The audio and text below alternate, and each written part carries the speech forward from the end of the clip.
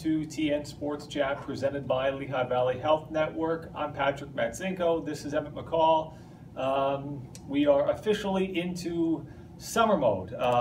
Wrapped up our spring sports season last week, but now that we are officially done with our spring sports season, we are into recognizing our players of the year for the season. If you've been looking at the Times News this week, we started on Monday, and through Friday of this week, we will have the player of the year for each of our 5 spring sports.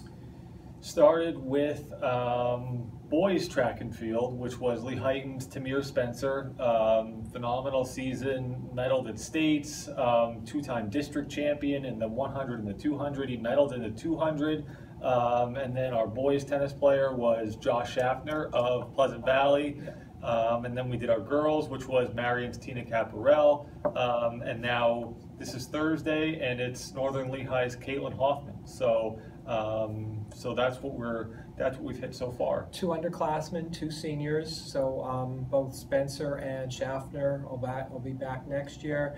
Caparel, who's won 4 cross countries, and now a 5th with track this year. She's won 5 Times News Player of the Year awards. She's a senior heading to the University of Delaware, Division I runner.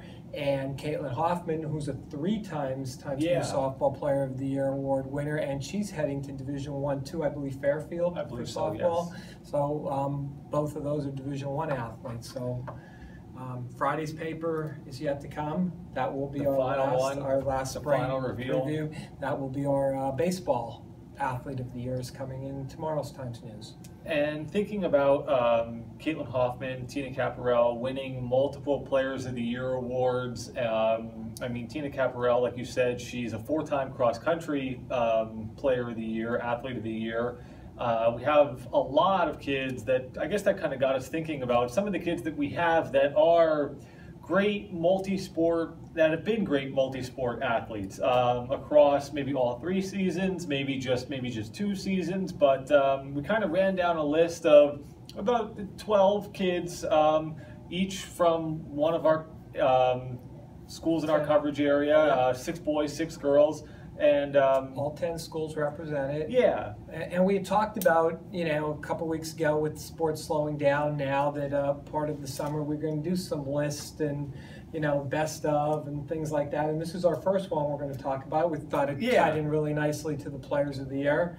We've got a list of 12 people, like you said, and we'll talk about these 12 athletes.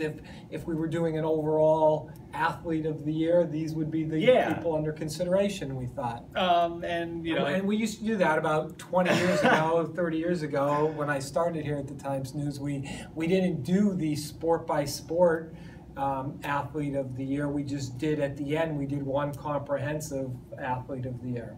And I think it's an interesting concept. I mean, you look around and you see different outlets kind of doing stuff in a similar fashion. Just to kind of think off the top, you look at Tina Caparel, who was a state champion in cross country. Like you said, 4-time cross country athlete of the year. This season was just as good. I mean, in track and field. I mean, winning throughout the season into leagues and districts, and then getting 2 medals at states.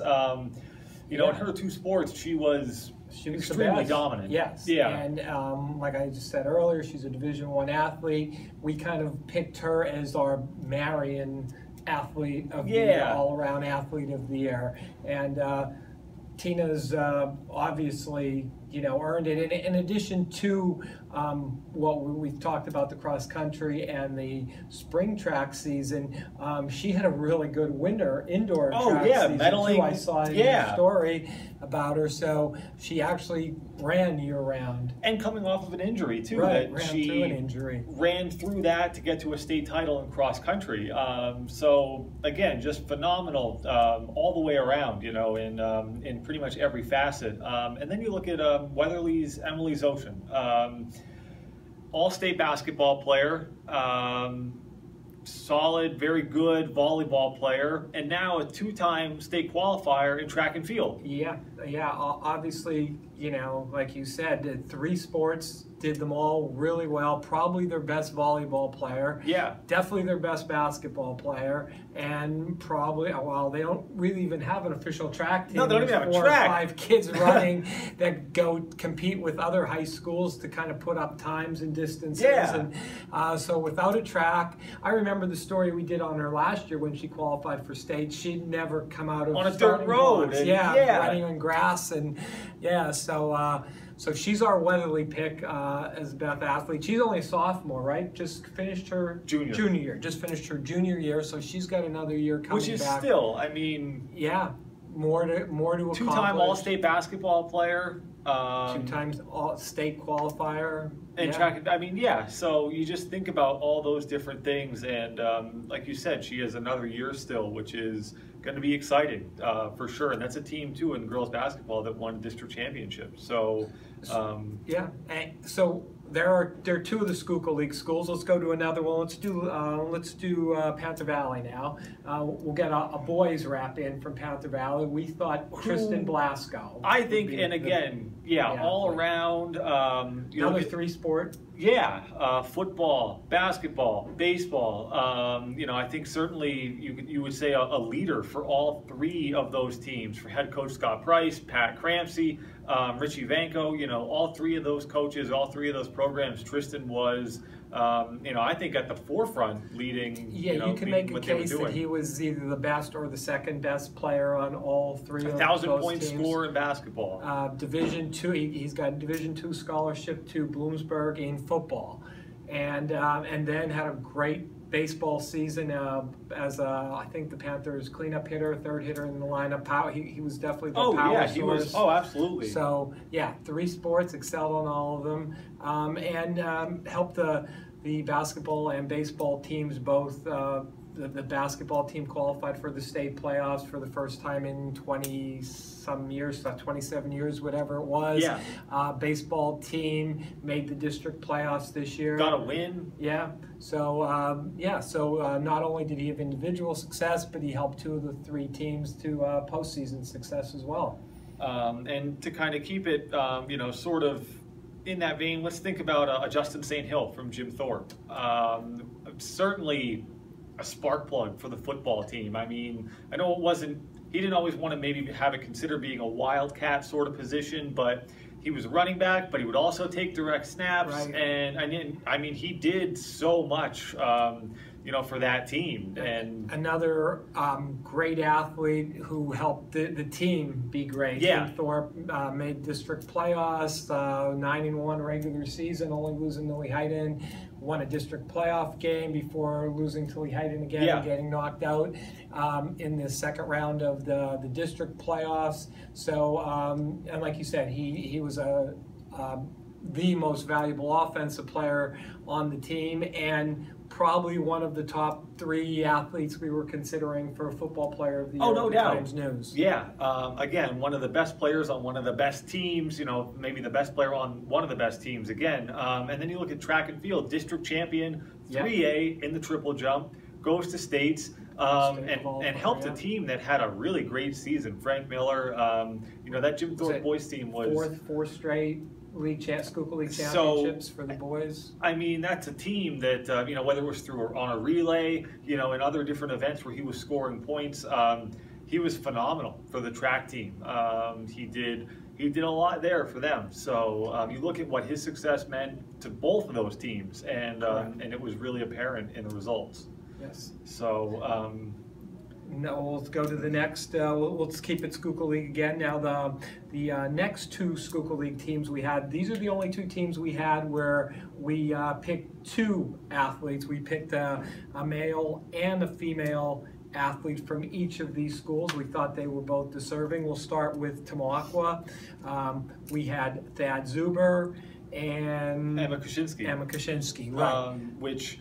Again, you think about, you know, just being able to, I didn't get a chance to cover Tamaqua football, but I did get to see Thad play a little bit of basketball, and I got to see him play a little bit of baseball. But again, you just look at what he was able to do across all 3 sports, football, basketball, baseball, and you look at the success that all all three of the teams had. And how versatile he was in all three sports too. I mean, basketball, he was 1,000-point scorer, also a great rebounder for them. Football, he played multiple positions. He quarterbacked, he was receiver, you know, he was a defensive star. So, I mean, you know, just did a little bit of everything there. And then in baseball, great. Oh, for a team that was, again, on the, you know, on the cusp of, you know, playing for a district championship, had great season. Made state playoffs in basketball. Yeah. This past season. I mean, again, you know, and you look at too what he does off the court and off the field. I mean, he's a remarkable student. We had his bio when he was he signed. Where's he going? He's going Division III. I remember just seeing his signing story in the paper, and it was like 3 times the length of the normal ones because he was involved in everything, and you know, just kind of did it all. And you think about being a well-rounded student athlete, you know, those 2 words. I don't know that we have anybody who fits that bill quite like he does. You know, he really does do it all. And then you think about Emmett Kaczynski, who was a phenomenal soccer player. I mean, one of you know, I think certainly one of Clem McCarroll's, one of Clem McCarroll's, you know, best. And then you think about what she does during the basketball season, you know, for head coach Erica Davis, you know, and then again, she's kind of the focal point of both of those teams. Yeah, a leading scorer on both those teams, only a sophomore. Yeah. So, you know, she's got 2 more years of high school sports to build on that. But Tamaqua basketball team made the district playoffs this year. Yeah. Like I said, knocked off Northwestern too. Yeah. A good Northwestern gave Central team. a huge scare. Oh, that was a game down to the wire. Right. Right. And you look at the record this year, I think it was regular season record 12-10, something like that, which is a bit misleading because you're playing in Division I of the Schuylkill League, which was loaded this year. It's loaded pretty much every year of the Schuylkill League, but you know, it was loaded this year, so they kind of went into the playoffs under the radar a little bit because you looked at them and the record didn't pop, but we knew they were good. We knew they were talented. Those teams, absolutely. And they showed it there. So you know, Emmett had a great season and has a couple more years to, like I said, build on that. And you think about, again, you know, facing tough competition, kind of being the focal point. You look at Pleasant Valley's Masani Francis. In basketball, she was huge for Nadia Goronsky and that basketball team. And then in the fall, she was also our female tennis player of the year. So, and she's been kind of, again, she's kind of Mark Allison and that tennis team. She's really been a key cog for him, and for a team that's had pretty good success too, qualifying for districts like they did again this past fall and playing Southern Lehigh. And she was the #1 player, I believe, the last 2 years for them. I remember interviewing her for the Tennis Player of the Year story, and I don't know if it's changed since then, but at that time she was, you know, considering playing both sports, basketball and tennis at college. I know basketball is what she felt was her #1 sport. She just kind of picked tennis up as a, you know, stay in shape, do something like that, and you know, didn't work on that 12 months a year like a lot of the #1 tennis players at some of these schools do, but was just a natural athlete and adapted really well, and excelled at it, and was our player of the year. And basketball handled the point guard. Pleasant Valley's had some really good teams over the last couple of years, and she's been the, you know, kind of the glue to that team. Yeah, and again, playing in the EPC, which is certainly not easy, but she certainly you know, kind of makes the Bears go. And speaking of going, Jake Martinez, Palmerton, I mean, he was our boys cross-country athlete of the year. You know, ran well at the Colonial League meet, was district champion, made it out to states, and then he came back in the spring and he medaled at states. I mean, he was so good throughout leagues and districts and into states, and that race that he ran at states to medal in 1600 and coming up through the field and really running a smart race on a hot day to get that medal was, you know, I think it just showed kind of the type of runner that he is. He's a smart kid. Obviously, he's very talented, but But for him to be able to execute that was still, I think, one of the most impressive things for me that whole weekend. A lot like Tina Caparella and Marion, they both excelled in the fall and in the spring. Yeah. In their running events, and that's hard to do. It's so much different running on an outdoor cross country course, a little over 3 miles, compared to running 800, 1600, 3200, 1 mile, 2 mile. On a track in the spring, so it's two different kind of versatile. Things. Yeah. And again, Jake has another year, so I know he'll be looking forward to coming back next year and doing even better in cross country, and then coming back hopefully in the spring and doing even better again and getting another medal and maybe more than just one medal. Right. And then you look at another Colonial League athlete, Northwestern's Caleb Clymer, was really good for the Northwestern football team. Okay. During the fall. I thought you were going to say wrestling as because a I was going to say linebacker. really good. Yeah, I think you're kind of. But then he was even better. Yes. Obviously he excels in wrestling, and this year he put it all together and was a state champion. Yeah. We talked about Tina Caparella being kind of unstoppable and dominant. He had some close matches, throughout the postseason and, even in other spots during the season, but it just never felt like he was going to crack. And you talked about Jake Martinez being mentally strong and mentally, Caleb Clymer is the example of being mentally tough on the mat, because like you said, when you get to that level, no matter how good you are, you're going to have some close matches. You're going to have to find a way to win matches. Especially at states, and even if it's a 2-1, 1-0, 3-1. It's going into the third period of these bouts, and you're a move away from losing a match. Right. And maybe losing a state title. Or even a medal. Yeah. Losing the first or second round, and which has happened to kids. You go out there and you get a little bit, kind of awe. You're in awe of it, and you just get a little bit kind of unnerved, and all of a sudden, your whole tournament goes up in smoke. And we were talking about how easy it is to forget about what Caleb did in football, because you think of him and you think of his wrestling, right? But he was solid defender for the Northwestern football player this year. Really, really good. And then again, speaking of football, look at Cody Shear. Lehighton's do all. You think about what he did at the quarterback position on offense, and then what he did on the defensive side of the ball. Lehighton had a historic season this year, and it was very much in large part to what he meant. Everything ran through. Yeah, on both sides of the ball. Yeah. You think about them getting to a district title game. You think about an undefeated season and, a Schuylkill Football League title, and then just all of that success. And two of the biggest games we've had around here in decades, football-wise, the last game of the regular season against Jim Thorpe, when it was unbeaten against unbeaten. Which and then was crazy. The district championship game against Palisades, when it was unbeaten versus unbeaten. So it was just... And that was a back and forth, shootout. And you talked about Cody playing quarterback, but...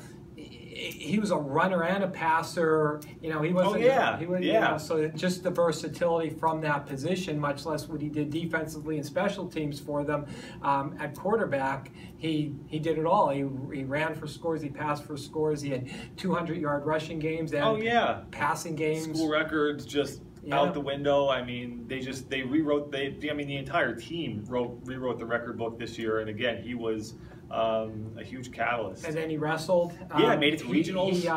He got hurt at the end of football season. He did. Right? He missed the So he missed the beginning of the wrestling season. Right. Came on, only had a handful or so of matches before districts. Had a really a poor seed. Right, because he only had 5 matches regular season. So what they seeded him with was just maybe 5-6 matches. So he goes in and he has to go against a 3 seed and 4. He's going up against kids that are obviously very talented, and he had to see them very early in the tournament. And he made it through and got out to regionals. And again, like you said, I think for having an injury kind of shortened plague season, however you want to phrase it, he wrestled remarkably well. And then he came back and he did track this spring. He's been a baseball for the player, baseball team, right, for the last couple of years. Yeah, as a catcher, he's been great on the diamond, and then this year he went out and he did track. I'm assuming that's kind of a little help for football. Where he'll go to Kutztown. Right, and he's playing, going to Division II Kutztown for football. I don't know this for a fact, but I'm just thinking they maybe suggested, just track might help him keep him in shape a little better, do some running, do some sprinting. But so he's actually a 4-sport athlete. He didn't play all 4 sports this year, but he's equally as good in baseball and track and wrestling and football. So he did a little bit of everything. Which is awesome. And he's not the only Lehigh athlete. They were the second school that we had 2 athletes we thought were deserving of this. Mara Phelan is also in that category. And I think you look at what she did as she was our field hockey player of the year. I think really I probably covered more field hockey this year than I have in the past couple of years, but she was, I think, maybe just the focal point of Corinne McConville's team that you saw reach a district final, get to states again. I think she was kind of like the main point person off of corners, things like that. She was huge. She made a position change this year.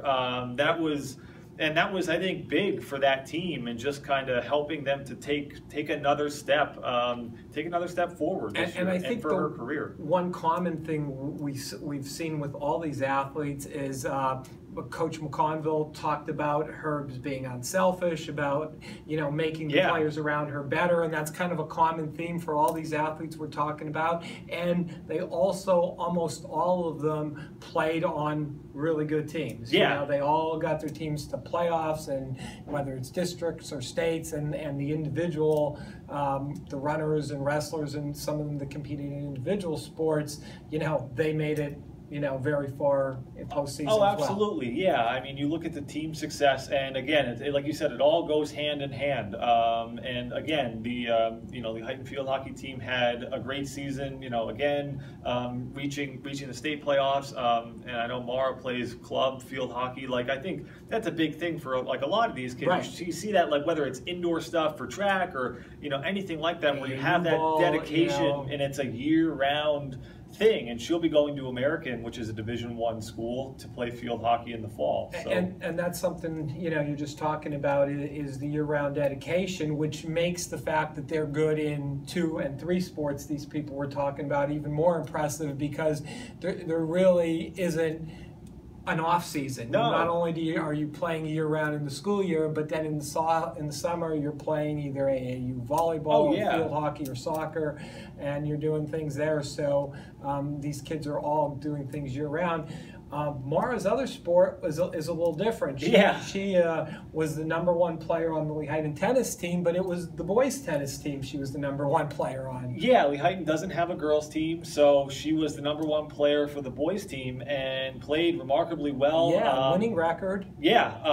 Qualified for districts in singles, and then Olivia Frent, they played together in the doubles tournament as well. So a really, really good season, playing against all guys. There's I don't know if there's any other team that has girls playing boys tennis in the whole district except Lehigh. So that's all she played is guys this year, and the best guys. And very good. Team. And very good. So, I mean, I know there was the one player from Notre Dame, East Stroudsburg, who was a district semifinalist. And you're able to see these guys on a regular basis, and the level of competition again is super high, playing #1 all season. And then we also had to transition to another female athlete who was remarkable across the board. Northern Lehigh's Jillian Olewine, who pretty much shattered every scoring record at Northern Lehigh during the soccer season. Came back, was big for the basketball team, and then was a standout in track and field again. I mean, she's had such a remarkable career in all 3 of those sports. It's incredible. It's very impressive. She was a Times News All-Star in basketball. She was our girls track and field athlete of the year last year. Right, the year before.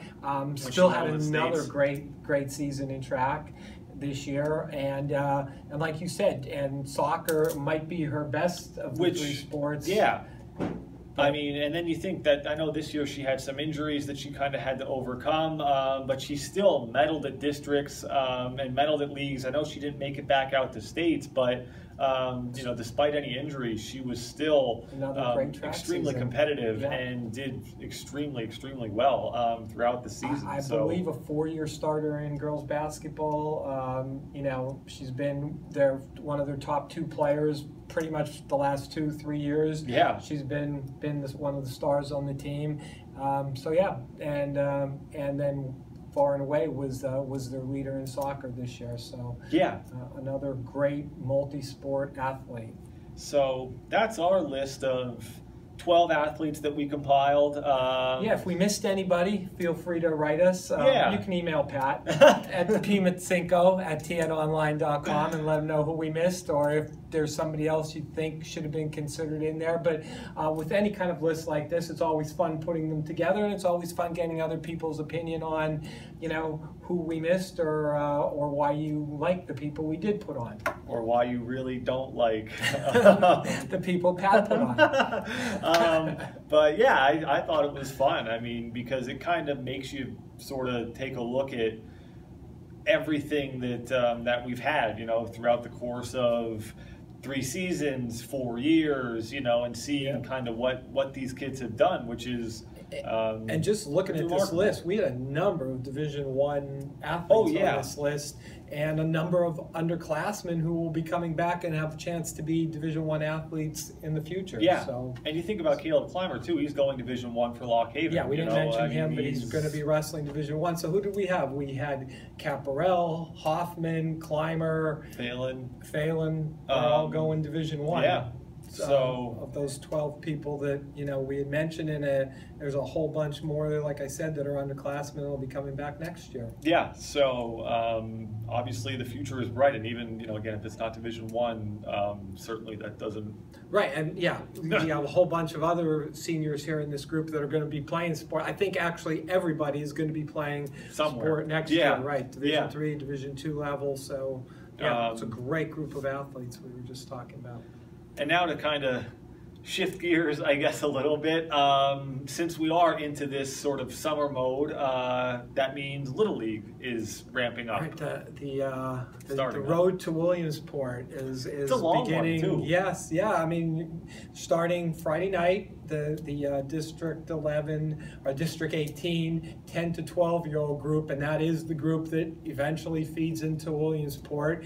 And I believe it's the 2nd, 3rd week of August is when the Little League World Series is in Williamsport. And they play so many. So you're talking 7 weeks, 6-7 weeks, you know, of, you know, winning tournament after tournament. Yeah. So you got your district, and then at the state level you have a regional, and then you go to the state tournament, and then you have a group of states. I think we're in like the Northeast or the Atlantic region, whatever it is. And then when you win that, so that's at least 4 tournaments you have to go to till you finally end up in Williamsport. And that's, I mean, that's asking a lot, you know, just to.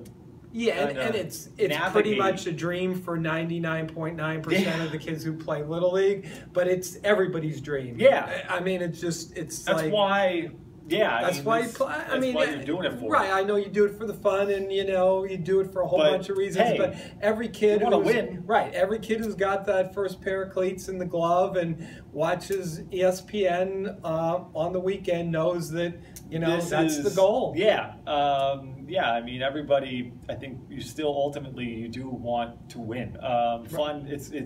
It's nice to, you know, go out and have fun, but you do want to. Right, and I think the cool thing about where we live is a lot of these kids who are playing in the District 18 tournament here have been up to Williamsport to be able to watch the Little Leaguers when they're, you know, the last 10 years of their life have, you know, probably made a trip up there once. I know some Little Leagues actually take organized bus trips up there to games or whatever, and since we're an hour and a half away, I mean, it's not a bad ride. Resonates a little bit more maybe, where you see this and it's kind of like, it doesn't seem like it's that far away, because you know that Williamsport is, again, it's kind of not right next door, but hey, it's not. Yeah, you know, you're not talking about. And we've been lucky the last few years. Not lucky, but skillful, I guess. The teams in Pennsylvania. We've had Pottsville a few years ago was up there.